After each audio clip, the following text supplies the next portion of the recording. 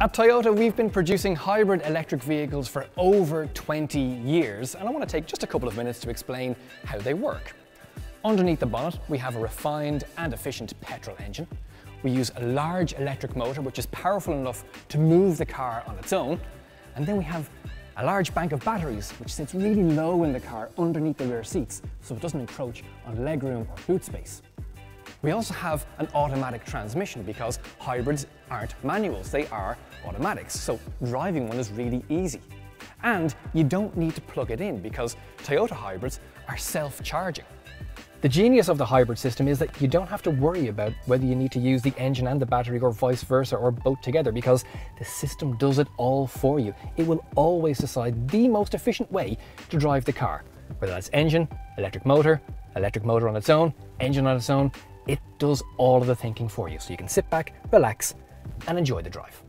Toyota, built for a better world.